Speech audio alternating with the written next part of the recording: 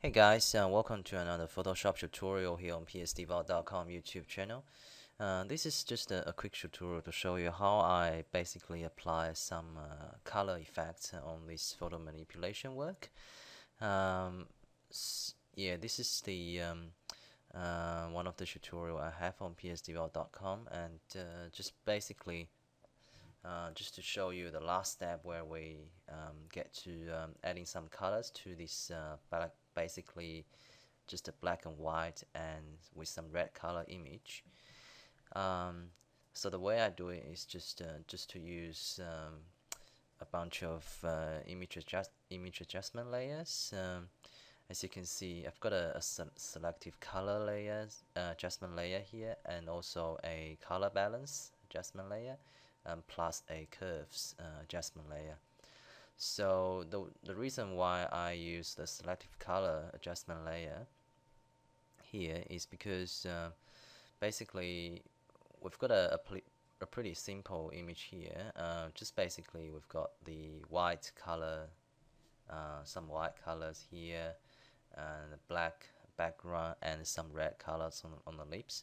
So with the selective color adjustment layer, we can basically adjust um, the the channels. Basically, we've got the red the red colors here. If you basically just adjust the colors here, you will see only the red color on the image that will change. All the other colors remain unchanged. So yeah, so this makes the adjustment a bit easier. Um, and also we can adjust the white colors here. So as you can see, if you slide the values here, only the white parts of the image is affected. Um, all the rest of the colors won't change. So yeah, so that makes easier to add colors to a black and white image here. So yeah, and also for the black colors here, if you adjust that, you can basically change the background color, because on the background there's only pretty much just black colors there. So yeah, so that's you can easily just adjust the background color just by sliding these measurements here. Um, yeah, so on top of that one, I also there's some layer masks being applied here as well, because I don't want the whole image to have color, so just wanted to have some areas of the image that's got some coloring effects. Um, so yeah, so on top of that selective color layer, I also added a color balance adjustment layer. So this is pretty straightforward, just to add some more variety to the image. Um, with the color balance adjustment layer, basically it's just a matter of yeah, adjust the midtones and the shadows. Yeah, so and yeah, and the highlights. Yeah, just give a bit of slight adjustment here. And so as you can see, I also have a mask applied on the color balance adjustment layer.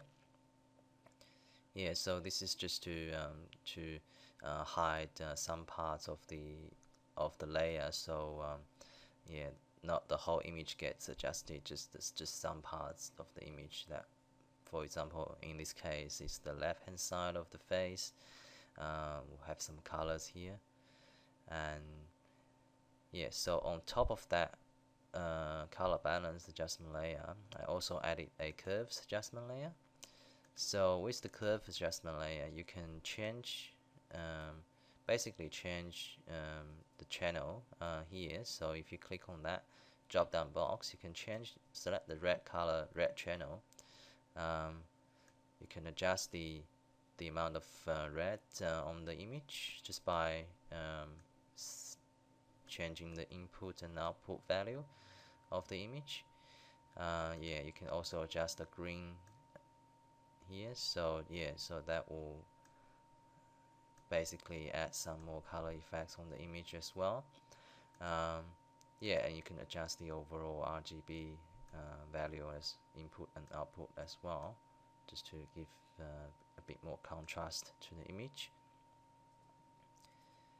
Yeah, so that's basically how you can add some color effects to just a black and white image. In this case, we use the selective color adjustment layer, the color balance adjustment layer, and the curves adjustment layer. Yeah, but yeah, so it all depends on what sort of work that you use. So in this case, we've got a pretty simple image here. So yeah, so we'll only use some simple adjustment layers with some basic layer mask here. But if you got a bit more complicated work, there's usually much more work than just this one. But hopefully, by showing you this, will give you some idea of how to apply color effect onto the image. Yeah, and there's yeah, of course, there's going to be more work down on a more complicated project. Yeah, so that's it for this tutorial. Hope you found it useful, and we'll see you next time.